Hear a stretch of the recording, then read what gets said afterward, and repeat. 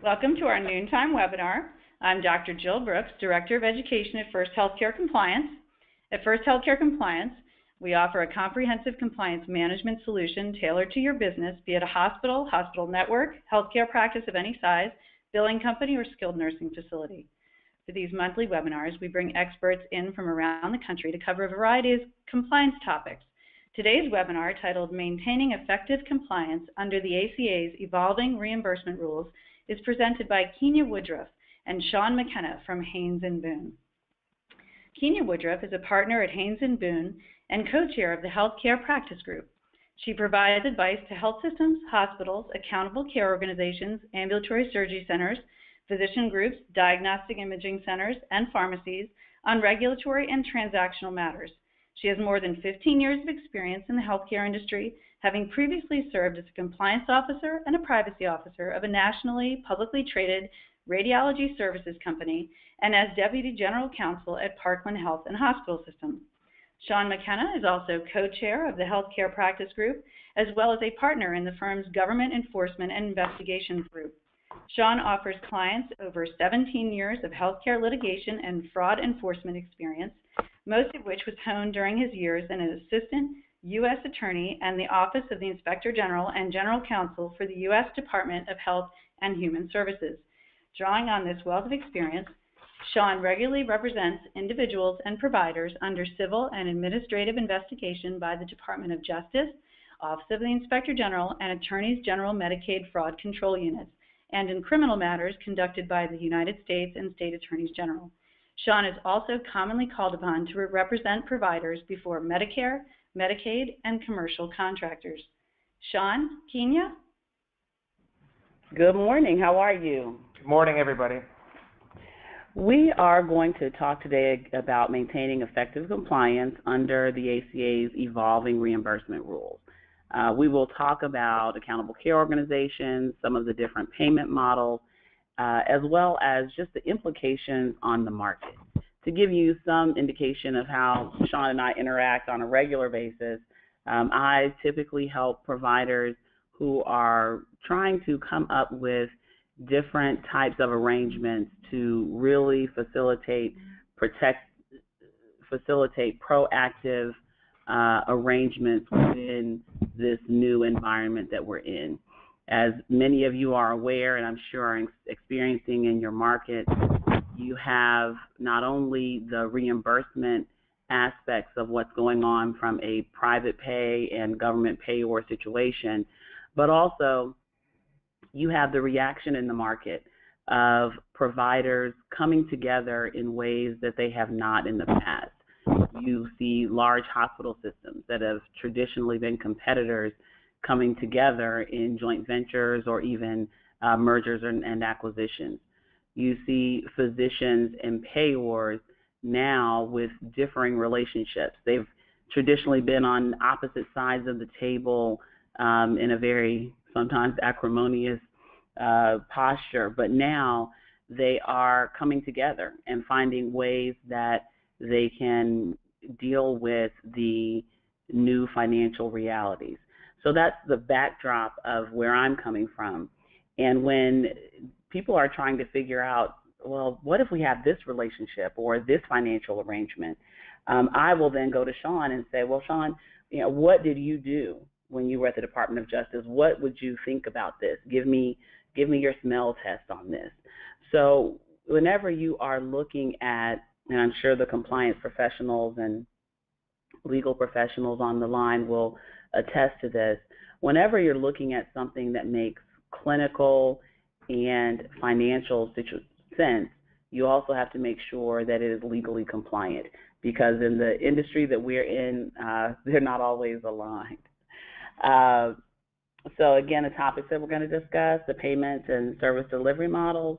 We'll talk about some of the federal laws that are involved, and then the tools and techniques for compliance. There are some tried and true things that you do within a compliance arena that you may have to just tweak a little bit or really hone to make sure that it is effective for these new models. Some of the categories of innovation models are accountable care organizations, the episode-based payment initiatives, and we know those have been coming around for the last several years, primary care transformation, initiatives focused on the Medicaid and CHIP population, initiatives like the Medicare, Medicaid dual eligibles, initiatives to accelerate the development and testing of new payment and service delivery models. We see a lot of areas now and some funding from the federal government that is going towards supporting people who have ideas. And I think they have heard the complaints over the years that some of the innovative models that really could result in increased clinical and better clinical care at lower costs has been impeded by either antitrust rules or Stark rules in particular that are so stringent that they don't allow for the financial model to follow a good clinical and quality of care model. So in response to that, we see the government saying, okay, well, we'll waive some of those rules under the ACOs, or we'll give you this small area where you can have a testing ground to see what can you do if we give you some relief from the rules that you're claiming are restrictive. And we are really seeing that the market is responding in a really interesting way, coming up with solutions in many areas. And even if the ideas that they come up with don't work, they really are finding new ideas, and they can be the basis for other things that are to come. One thing to consider also, and then I wholeheartedly agree with what Keeny's talking about, the response from the marketplace.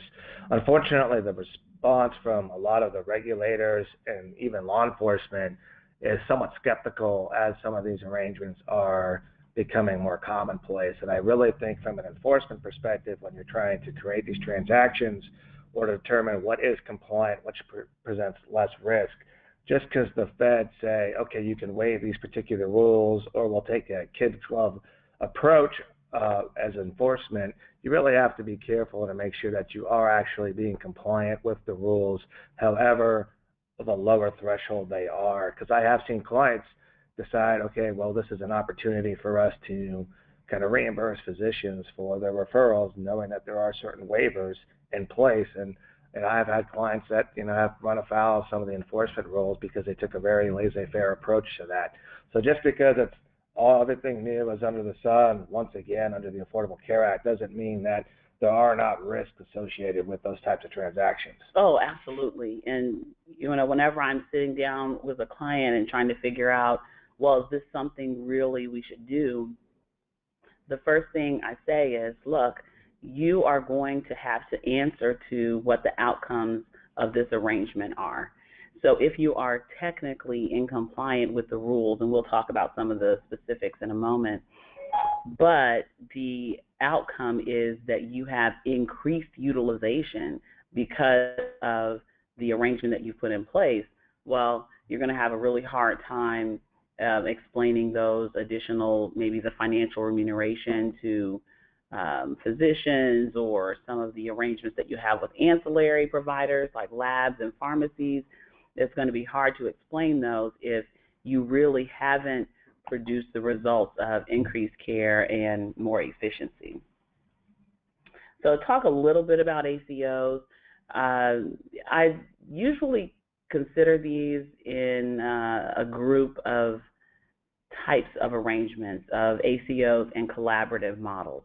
What I am seeing is that physicians, hospitals, other ancillary providers are coming together in different ways and utilizing the Medicare Shared Savings Program ACO rules as a basis to have a framework to come together and to also take advantage of some of the benefits of being an MSSP ACO. But beyond that, they're seeing that just organizing as an MSSP ACO isn't enough. They're really having to use those relationships to leverage into other collaborative care models such that they can create the savings that's expected and they can have a sustainable business model. And you've heard so many stories about a number of the ACOs failing and not really resulting in the outcomes that was hoped by some of the founders of those ACOs. On the flip side, you also see ACOs that have been successful. And I believe when you look at those, you'll see that the ACOs that have been successful have not only looked at mere strict compliance with the ACO rules and regs that are set forth, but they've also taken a much broader look at the economic realities within which that entity exists. And all healthcare is local. It depends on, not only the state, but that particular region of the state. What's going on with the providers? What's going on with the patient population? If there's not a sound business model behind the ACO, it's going to struggle. And that business model may entail a number of other collaborative relationships or preferred provider relationships, others that can ensure that the full suite of services is available to the ACO and they have the proper technical and administrative support. Generally, ACOs are entities that contract with a payor for MSSP or Medicare Shared Savings Programs. They contract with CMS, and under that arrangement, a certain benchmark is set for the spending for the care for the patients that are attributed to the ACO. And then if there are savings and the patients are kept well, but there's a savings, a delta between the benchmark and what's actually spent, then that savings will be split between the ACO and CMS. And Kenya, one of the models that we're also seeing, and we've discussed previously, are some on the commercial side, where obviously we'll talk a little bit more about that. There's no federal waivers for some of those types of arrangements, but are you seeing a lot of movement on the commercial payer side rather than just the Medicare? Yes, I mean, they are seeing from the MSSP ACO and Pioneer ACO that many entities are really not prepared to go to full risk, where they are both responsible for the upside and downside. So a benchmark is set, and the amount spent to take care of the patients is under that benchmark. You split the savings. Okay, that's the one-sided model. But if, I think we have that here, but the two-sided model where the ACO is responsible for any amounts that are spent over the benchmark, many in the MSSP and ACO models were not prepared for that. And so when the private payors are looking to have some kind of shared risk, they are starting in the one-sided model with just incentives, because not everyone is ready to go full risk. There are some hospitals that are more integrated and more in tune with their patient population, and they are beginning to step out into that risk area. Everyone is aware that that's where we're going, and that's why you see the relationships forming that you do, that people are coming together and saying, okay, we have this patient population. What is going to happen not only from an acute care inpatient perspective, but also post-acute?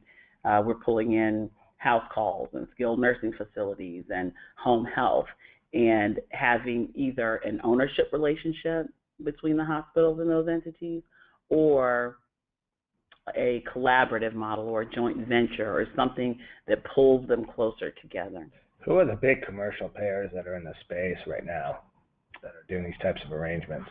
Really, everyone is. I mean, you see, I've seen some with Cigna, some with United, some with Humana. It depends on the particular relationship that a provider has with that payor and what happens at the negotiation table when they're getting their plan in place. When they come into the relationship, they will often have a certain amount of agreed upon rates, and then there will be an addendum for potential shared savings or potential incentives. And when you See, when you look at the ACO structure, the ACO is a single legal entity, and that single legal entity will come with CMS, but it's almost an aggregator of different physicians and other providers. So that ACO has participants. Those participants are at the tax identification number level. So in the example of a physician group would be the tax identification number entity, and then the individual physicians in that would be the providers or suppliers. Okay. And that's a very general overview. We already talked about the one-sided and two-sided models. Again, under the MSSP, the first 3 years are one-sided model, and there's been some discussion about increasing that to another 3 years, because there's been an acknowledgement that you really, depending on the extent to which the physicians and the other participants in the ACO have worked together before forming the entity, some of that will dictate how long it takes to really reach the integration necessary to result in some savings. And since the passage of the Affordable Care Act, I mean, what's the timeline you're seeing on some of the more sophisticated models to really reach that peak, or not maybe peak, savings under MSSP? It depends on how specific the plan is at the beginning. I have seen some hospital-based ACOs that have a friendly physician model or employed physicians, and they have struggled with creating savings. Some have felt that that's because those hospital systems had already drilled down on so much of the cost savings that they had squeezed everything out already. Mm-hmm. And I've seen some independent physician models where doctors didn't know each other. They came together. In year one, they saved $10 million because they had an IT partner that gave the doctors real-time data, or as real-time as it could be. There's usually a lag with the information that they get from CMS, 30, 60-day lag. So, but they had that data as soon as it was available about the particular patients assigned to them. So they were able to dictate how the communications went forth, where they allocated their resources, if they had care coordinators. Well, we're going to target these care coordinators at the top 10 to 15% of utilizers in the entity and figure out what's going on. Why has that person hit the emergency room 3 times already this year? We look at the hospital ACO structure, and I'll give you this is a really high-level overview of the hospital ACO structure and an independent physician ACO structure. The hospital ACO structure is really hospital-centric. The ACO owns or is owned entirely by the hospital. So the hospital is the control entity there. From CMS's perspective, when you have the relationship between Medicare and the ACO, they have specifically said in their guidance, look, we are not trying to dictate the ownership of the entity. We're not trying to dictate how you run as a corporation. We are asking you providers to come together and find a way that works. There are certain rules about the control aspects that physicians have to have, the 75% control, and that has to be adhered to. But beyond that, they have very specific guidance saying, look, we want you guys to come to us with structures, with ideas. So for hospitals, many of them said, we will set up an ACO. We already have a certain number of contracted physicians. They're either employed or independent contractors, and we will look to them to be the participants in the ACO. Then when CMS gets that list where the ACO says these are the physicians that are affiliated with our ACO, they then look and see how many of those physicians have seen Medicare patients, and for those that have seen those particular providers for more than 50% of their primary care in the last 3 years, those individuals get assigned to those physicians. To qualify as an MSSP ACO, at least 5,000 Medicare beneficiaries have to be assigned to those individuals. Once Medicare sees that and the patient population has been defined, these are the ones that are assigned to this ACO by virtue of the relationship with those primary care providers. A benchmark is set based on those the historical utilization of those individuals, and it begins. That year of performance is then assessed by CMS, and they see whether the benchmark has been exceeded or whether they've come in under that and they've created a shared savings. The money then goes, that shared savings money then goes from Medicare to ACO. That's the green line. And then the ACO can determine who gets the money from either the hospital or the participating physicians. Though there are specific waivers for those payments, shared savings waivers that allows those payments to be made. Kenya, on some of these pioneer ACOs, I mean, some of you read a lot about how some of them just kind of pulled out or just were not successful. Mm-hmm. Has there been any kind of published findings or just, literature about what the problems were with those types of organizations? Well, it's similar to any other clinical arrangement that you put together. If you've been around and you've tried to put together providers with hospitals or hospitals with ancillary providers, there are some people that are just not good providers, or some that are not willing to give up the autonomy that's required to be in a collaborative model or an ACO structure. When we were, and I'll move to the independent physician structure, when we were trying to negotiate an ACO structure that included over 300 independent physicians who, well, we're in Texas, so we'll say fiercely independent physicians, it was very difficult. They were used to having their own practices. They were used to controlling everything that happened. And the idea of coming together under one umbrella and coming up with a set of proven clinical benchmarks that everyone agreed to was frankly scary for them.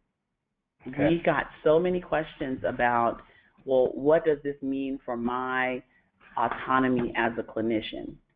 Because in many of these instances, they were in rural or not quite rural, but very much so suburban areas where they had really run their own show. Now, they had been running their own show without the benefit of clinical data. Mm-hmm. They hadn't been able to slice and dice this information in the past. They had been relying really on the relationships with patients, expecting those patients to continue to come back, and in some instances, seeing the patients, getting in as many people as they could, and hoping and praying that they got paid. I mean, not really knowing, well, maybe I should have been billing this a certain way, or maybe if I kept in contact with the patient in another way and maintained some kind of protocol, maybe this would really help. So really, in this particular independent physician structure that I'm thinking about right now, the third-party investor was an IT company. So they really gave those independent physicians the ability to figure out what was going on with the patient population that was assigned to them. What's the breakdown? I mean, how many ACOs are out there currently as we stand in 2015? It's about 400 and some. And what's the breakdown versus independent physician versus hospital-based or hospital? Most of them are physician-based. The vast majority, I think it's like 280 or so, are physician-based. Is that a surprise or? No, I mean, well, just by sheer numbers, there are many more physician groups than hospitals. So some of it is that. The other is physicians have the ability to access the primary care lives that are necessary to form an ACO.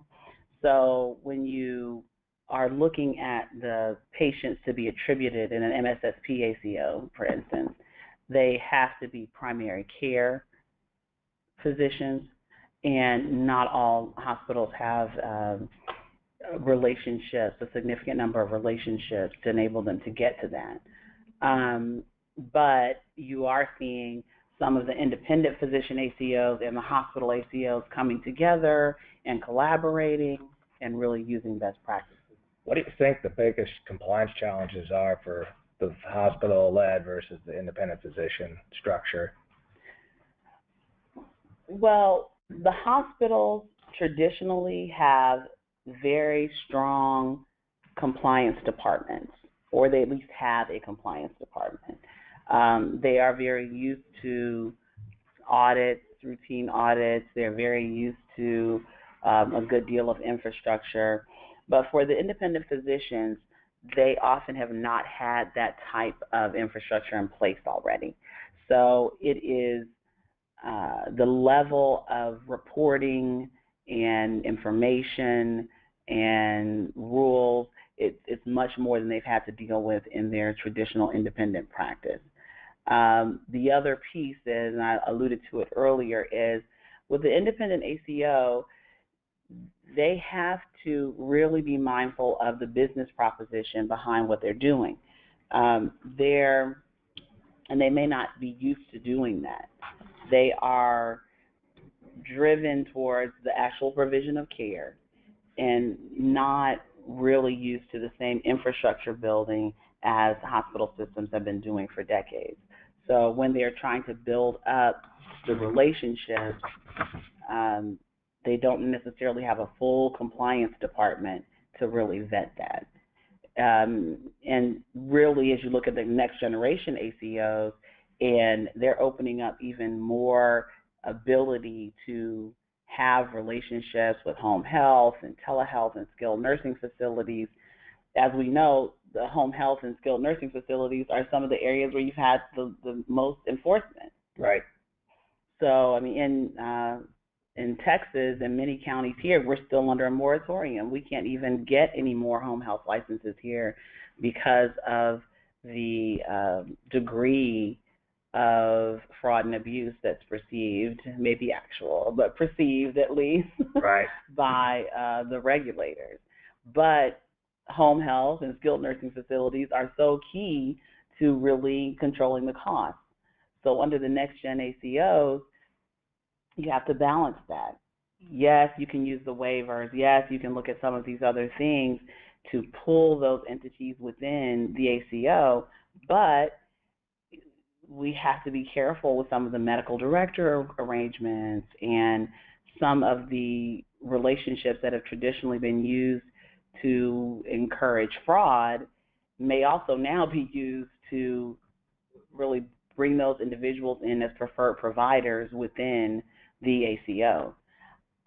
We have seen some situations where home health and hospice are invited either as actual parties in the ACO entity, or that they receive payments or percentages of the shared savings based on how much they can help save and how much they can help reduce the cost.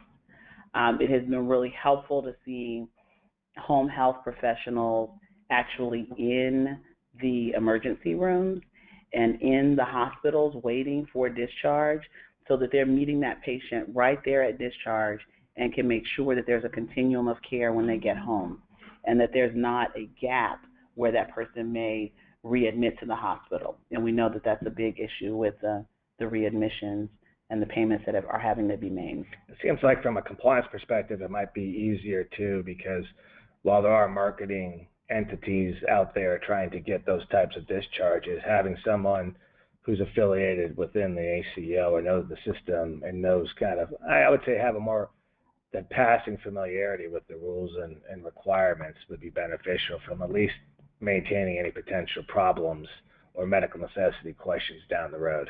Right. Well, and we always talk about in compliance that there is always a benefit to transparency. So what we're seeing is that if the ACO and the home health entity can have communication with the hospital, and sometimes this is difficult, it depends on the area, whether there is some kind of relationship, or whether it's antagonistic or whether it's collaborative, will dictate the extent to which the communications between those different levels of providers can really result in good quality continuum of care treatment for those patients. I'll say that I see both sides. I see some that are contentious and some that are really work well. It does not help, let's say, an independent ACO, independent physician ACO, to monitor patients before they enter the hospital and after they enter the hospital, but have no idea what happened when they were in the hospital. That continuum of care piece is so key. One of the points there at the bottom of this slide, Kenya, is that we're talking about compensation for the physicians or for the ACOs for attainment of the goals and the quality savings. I mean, how are you advising your clients as to, what is permissible versus what is not permissible as far as, the shared savings aspect to the ACOs or the collaborative models? Well, again, everything comes down to the clinical model. It needs to have a clinical model that has at least some research behind it to say this is why we think this will work. And it should make common sense. And I really think that if you start with something that does not make clinical sense, does not make common sense, it's very difficult to prove the legal piece. And you remember that when I had to come before you when you were at DOJ. Gene and I have a long relationship for many years. So when I was at a hospital system, Sean was on the other side at the Department of Justice, and we had to have some talks. And, it really comes down to, well, why did you do this? Why did this happen? What was the goal here? And if you can really establish that, I think that's going to be so key in the era when there's more ACO enforcement. I think now the government is giving everyone a little leeway to see what they're going to do, but there will be a time where people have to account for what's going on. Yeah, I definitely agree with that. I believe that the government right now, because frankly, the ACA has been the signature piece for this administration, and so the last thing you want to do, and I think they want to do, is really muck up kind of how with an enforcement agenda. Now, antitrust is slightly different, and I think there is going to be some antitrust concerns along with the FTC and DOJ, but day-to-day enforcement out, the routine types of healthcare cases, I think will be kind of, until the parameters of the market are set for the next year or two, and maybe some more regulatory guidance, be it safe harbors or exceptions, et cetera, that are actually established for the next few years. I think you're going to have, more opportunities to be flexible. But I say within the next 2 or 3 years, I really believe that, the contours will be established and the outliers will be taken, at least have a hard look taken at them. And I think even I was just paneled with some parties from the Federal Trade Commission and DOJ last week, and we talked about these antitrust issues. And it was really interesting to hear their perspective. I mean, from the council perspective, we are always hypersensitive to antitrust issues, and we definitely never want our clients to be in a situation where they're in an enforcement situation or enforcement action regarding antitrust. But they really said, look, it's the rule of reason. We really look at, are there true efficiencies? And if there is an impact on the payer market, are the payors going to be in a situation where they only have one ACO or one party that they can contract with? If they are able to still have the ability to contract with those individuals and those individual hospitals separate and apart from the ACO, then that is given a great degree of deference. If you have, and I know we've seen this in some of the airline cases and some of the other things that have happened, if you have specific communications, emails, letters, publications that talk about, yes, we're trying to lock this market up. Yes, the payers will only be able to come to, well, all of that is going to be relevant. And I know it sounds silly. We've seen so many email scandals, but I still see some ill-advised emails and PowerPoint presentations out there. These are some of the payment models under NextGen. Again, you're seeing you have the normal fee-for-service, you have population-based payments, but they're already teasing that capitation issue, where we know that at some point private and public payers are going to really be moving towards capitation. Here are some of the fraud and abuse laws, and we'll talk about those a little bit more as we move into the compliance piece. You all are well aware of STARK, anti-kickback, the CMPs, and the fact that the ACOs have certain waivers regarding the laws that are granted by CMS and OIG. And I think the real important issue is that there are federal laws that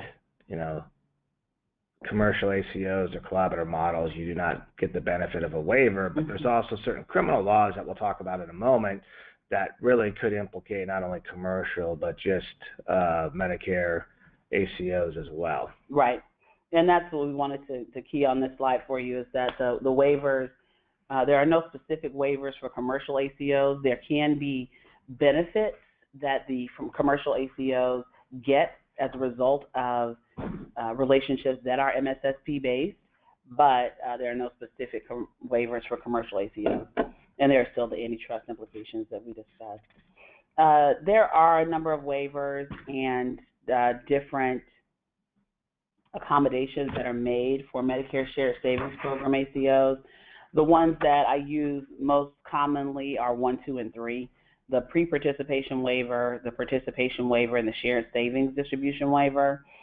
Basically, the pre-participation and participation waivers require that the governing body, the single governing body of the ACO entity, determine that any particular arrangement or payment that is made that could be violative of STARK or any kickback, that it is made in furtherance of the triple aims of the ACO, increased care, better quality, lower costs.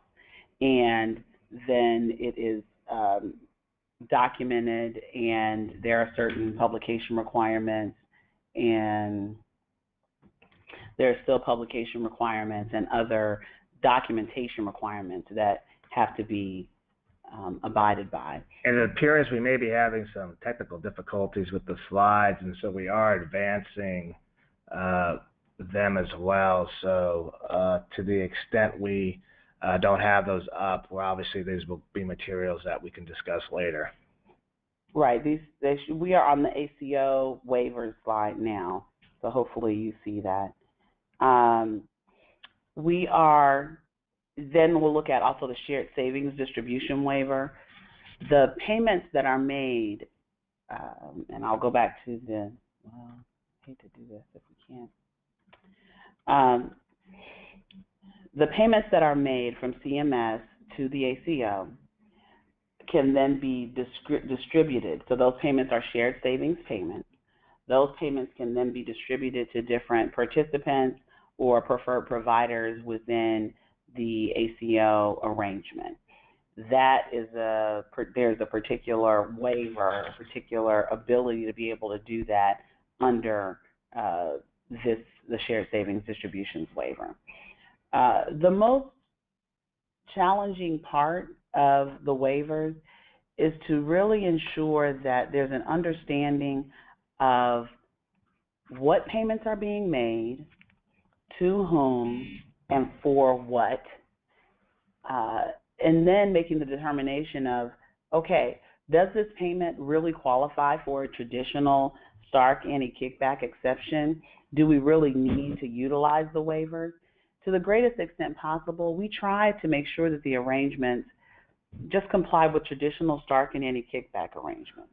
And also, if you have trouble seeing the slides, you can open the PDF on your handout and follow along. We're on the ACO waivers slide. To the extent that you cannot comply with one of the Stark and anti-kickback exceptions or safe harbors, then look to the waivers. I think if you really can, at the point, again, we're always looking towards an enforcement action. If at some point you do have an enforcement action, you want to be able to show, look, whenever we could, we maintained compliance with the Stark and anti-kickback exceptions and safe harbors. We wanted to make sure that we did where we could. But in those instances where we were doing something a little more innovative, we were doing an arrangement a little different from the traditional model, then we utilized the waivers. We did an assessment. We ensured that it was necessary and would at least had a chance of resulting in meeting the triple aims, so that you really have a good documentary basis for not only the implementation of it, but also the review and other compliance quality checks on those things. Some of the other innovation models, episode-based payment initiatives, primary care transformation. We really have seen that the method by which individuals are paid has changed, and this has changed what the structural models are. So when you are looking at a certain episode-based payment and the different providers that are involved in that, you really want to take a good look at how those particular providers are being compensated. And not only does it make sense from a clinical perspective, is it financially fair for those individuals who are involved? Because we know if we don't have providers that feel that they're fairly treated, we won't have providers. So at our location, they will go somewhere where they will be.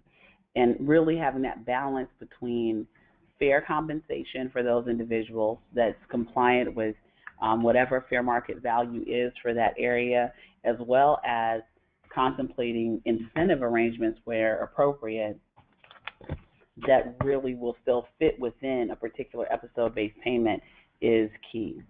Primary care transformation, we've seen a number of acquisitions of primary care companies, and those who are traditional urgent care are now owned by a hospital system, or a hospital system is opening up a number of urgent care models within the area.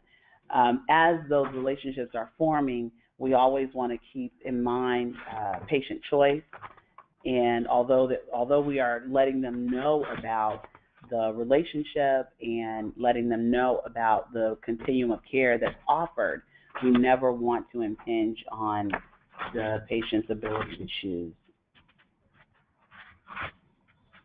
Clinically integrated networks, we touched on that earlier. This issue, the FTC guidance related to clinically integrated networks and to ensure exemption from or compliance with the antitrust rules and what's expected. And it really comes down to the infrastructure and whether there is true relationship, there are true efficiency objectives, you have things built around those efficiency objectives, and it's funded, that there's really money to make this work. And there are people to make this work. So it's not just monetary, but human.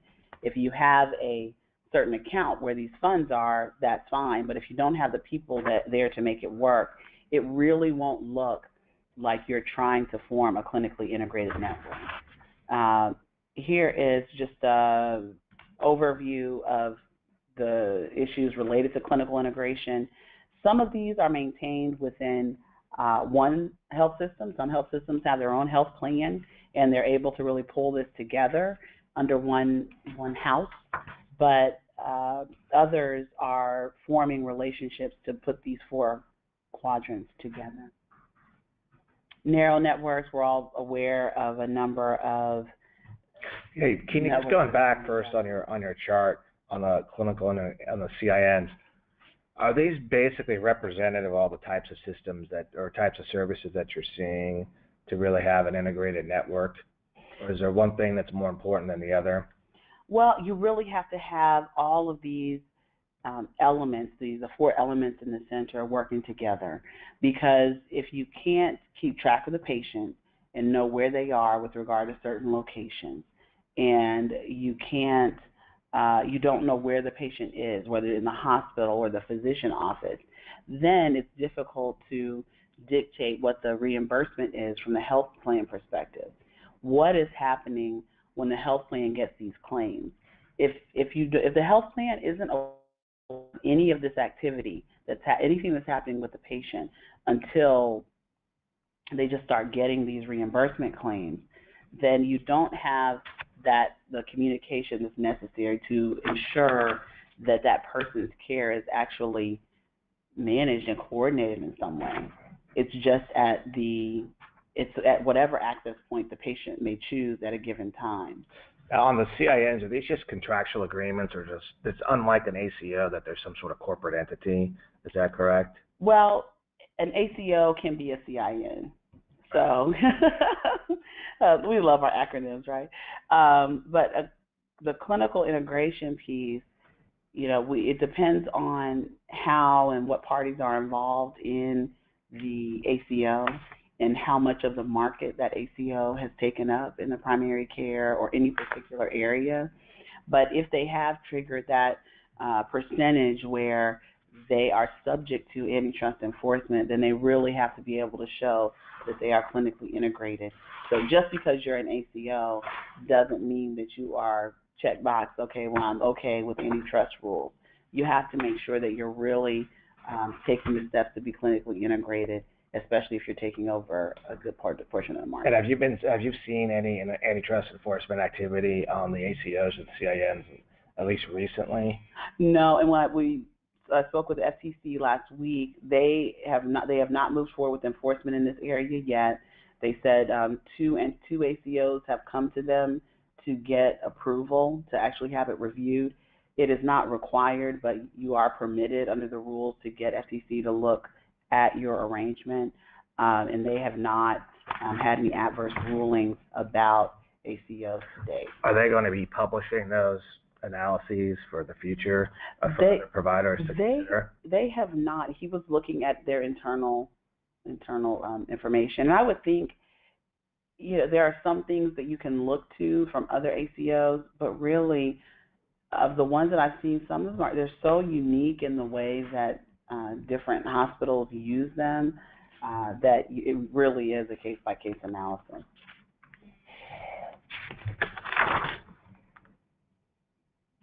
And then if you want to touch on, and we've talked about some of the tools and techniques for compliance, some of the challenges that independent entities face because they don't have the same type of relationships that others do and the same type of infrastructure.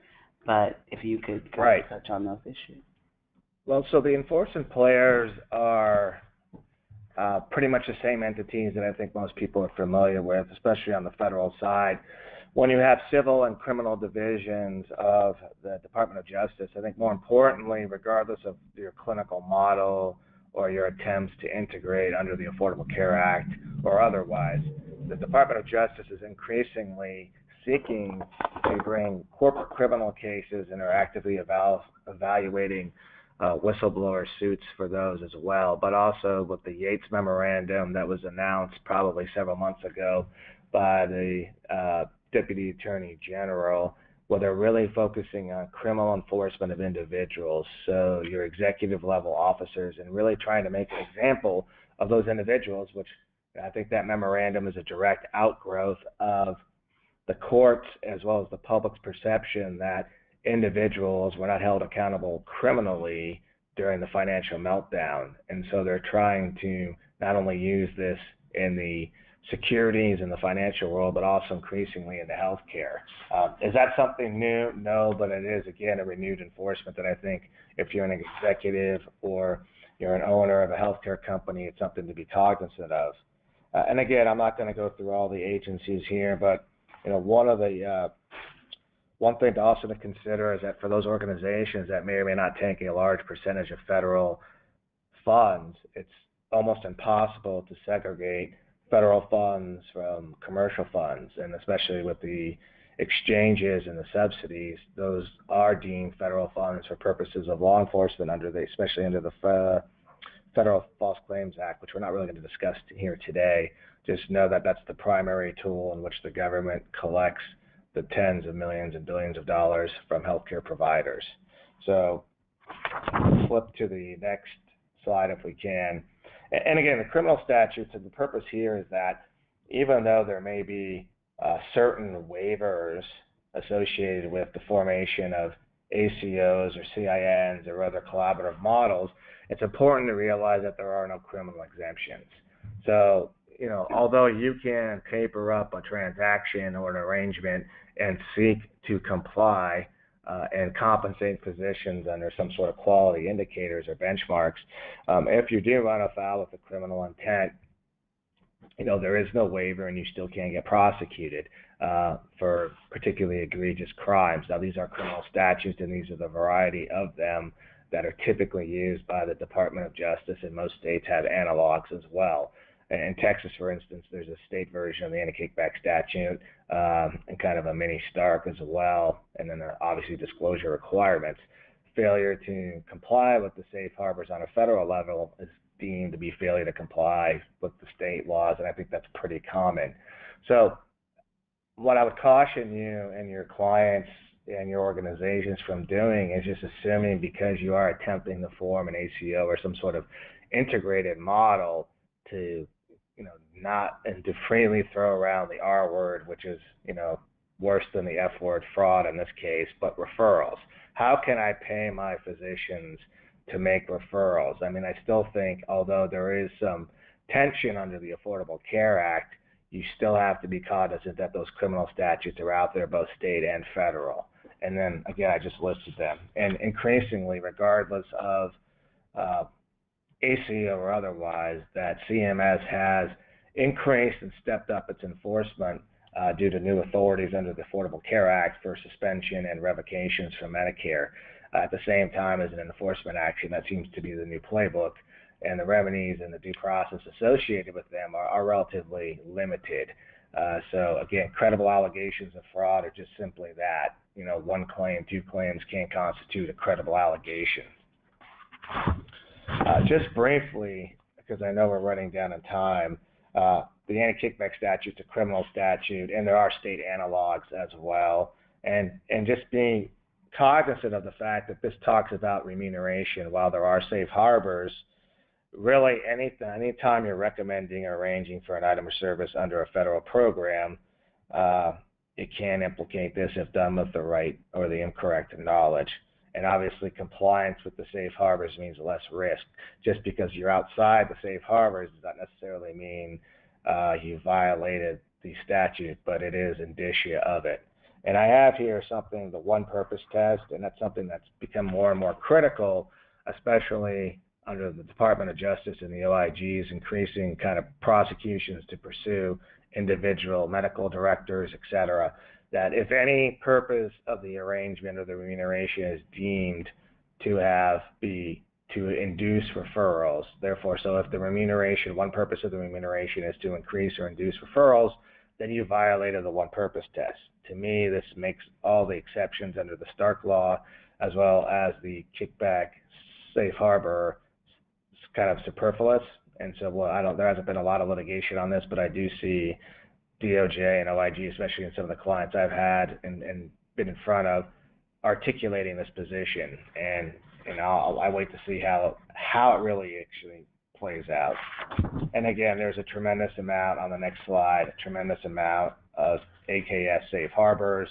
Every year there's an annual solicitation for new preambles, new comments, proposed safe harbors, and increasingly in the last years, I think, is going to be very technical based, especially when you're talking about IT infrastructure, any EMR, because most of the safe harbors that have played for 10, 15 years are pretty well established. And again, just generally speaking, the safe harbors in writing for at least a year, value or volume does not, the fair market value is set forth in advance. Arm's length transaction, is it commercially reasonable? And the compensation really can't fluctuate, take into account value or volume of referrals. And again, the anti-kickback statute only addresses federal healthcare program, so if there's a federal nexus, be it a state program or otherwise, you run afoul potentially of the anti-kickback statute. And again, I would caution those individuals, Medicare, Medicaid, and TRICARE are the big ones, but there are other payers as well. And then on the next slide, we talk about the ACA, which was enacted almost 5 years ago, almost 6 years ago now, and it amended the anti-kickback statute and kind of reformed the definition to eliminate a decision out of the western part of the United States. But basically, you still have to have specific intent to violate the statute. You just don't have to have the specific intent to violate the anti-kickback statute. And again, violations of the statute can result in False Claims Act violations as well. And one of the key things here under the Affordable Care Act, especially when we're talking in the criminal context, is that it clarified the guidelines to the extent that the presumption of loss, which in criminal cases drives the incarceration period, is the billed amount, not the paid amount. And there's ways to get around that, but ultimately, if you're billing $10,000 for a service and you have an expectation of $1,000, or you believe you're getting $1,000, the government will argue that the $10,000 is the loss, not the $1,000. All right.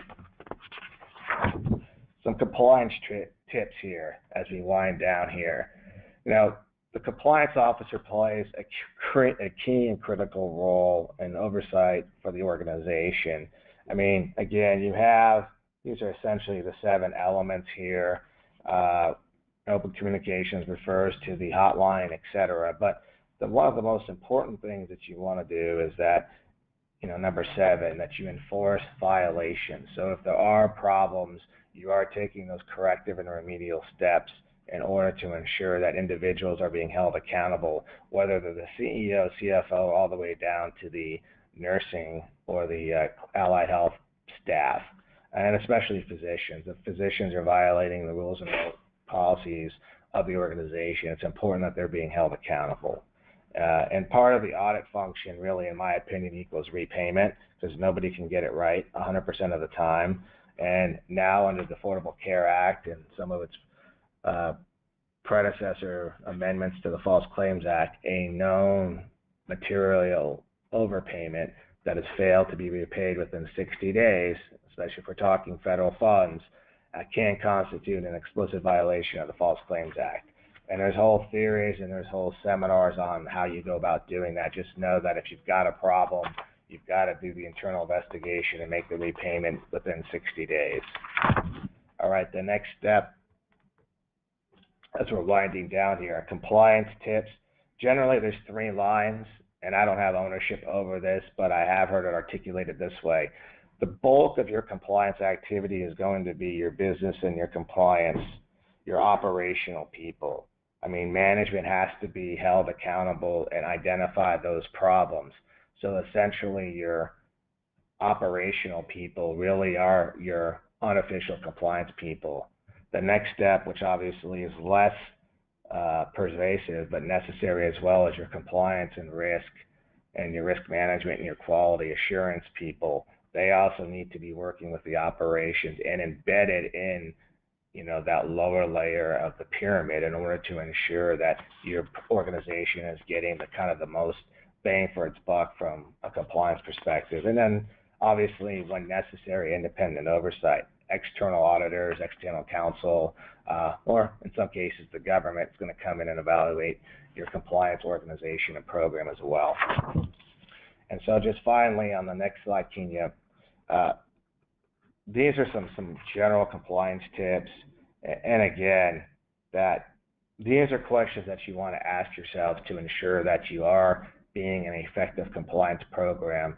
So when you turn it back into the Affordable Care Act and some of the new collaborative models, I think it's important to establish and reinvigorate your compliance approach to make sure that you now have new contracts, you now have new relationships, you now have arrangements that maybe your organization really is not familiar with or don't really know how they're going to play out. And so these types of questions that really need to be used and addressed, especially when you're talking about the board level organizations or your upper management. And then finally, Kenya, if we go to the last one slide here, you want to be assured that when an individual comes to your organization, they're treated obviously with the respect and the candor they need and the discretion, but you want to make sure that anything you do is documented and you taken seriously. Because oftentimes, when I was 10 years as an AUSA here in North Texas, I saw hundreds and hundreds of whistleblower cases, and the vast majority of them, but for one or two, were really individuals who felt that their complaints fell on deaf ears, that they made a valid complaint and it wasn't addressed by the organization. And that failure to address or respond to that individual, whether writing or otherwise, really led to a lot of needless filings of key TAMs and a lot of resources to defend a subpoena or an ensuing investigation. Oftentimes, those individuals may have also an attendant employment arrangement issue, and they'll go see a lawyer, and the lawyer will tell them, well, did you ever complain or were you retaliated against? And bingo, then next thing you know, you have a key TAM filed under seal, and your organization is under investigation by the Department of Justice or whatever state attorney general you happen to be located in.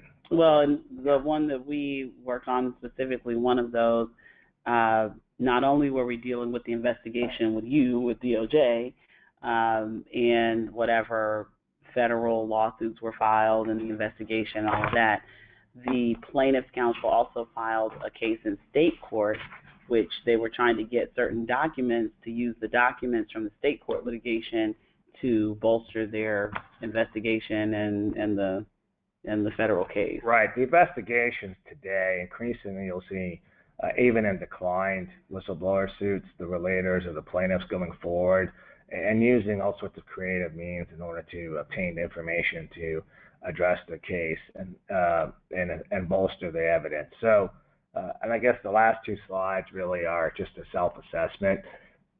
And those are questions that you can ask yourself in the organization, and I think they're self-explanatory. But one thing to consider that, those questions I used to ask organizations, while their CEO or CFO were under oath, and it's always embarrassing if your board or some high-level executive doesn't even know the name of the compliance officer. So I think at some point, it behooves everyone to really go through that list and ensure that their organization can at least answer those questions. So with that, I think we're going to wrap up. Our contact information is at the end, and we're more than happy to take questions or respond to any emails or any issues that come up. Kenya, thank you so much for the informative presentation, and thank you all for listening and being available today to hear what we have to say about ACOs and compliance. No, thank you. Jill? Well, Kenya and Sean, thank you so much. I do apologize. There were some audio and video issues coming from the connection. However, I do think that we have the entire thing recorded, and we will give that to the audience. If you have specific questions, I know some people have typed them in, I would go ahead and email them, or their phone numbers are there on the screen. I have shared the PDF on my screen so that you could see the slides as they were talking. And again, thank you so much. If you would like to contact us at firsthcc.com or request a demo, please email us at info@1sthcc.com. You can call at 888-543-4778. And again, any questions that you forward to us, we will forward on to Kenya and Sean, or you can email or call them directly. Thank you so much, and have a great day.